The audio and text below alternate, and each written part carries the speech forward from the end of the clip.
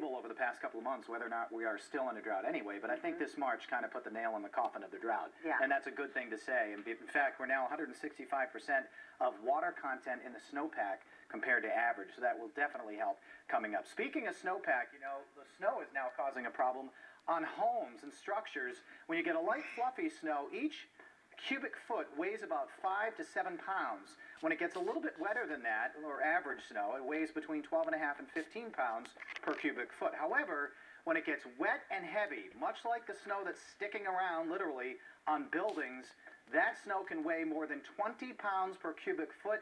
And when you stack it well on top of each other, some depths now, 8, 9, 10 feet, that could weigh over 200 pounds in many instances. And problems are coming with structures when you take that 200 pounds per cubic foot and multiply it by hundreds of square feet of surface covered by that deep, heavy snow. You get thousands upon thousands of pounds of pressure and stress on those buildings, and that's what we're talking about now in many areas. So we'll have much more in the warming forecast, but it's not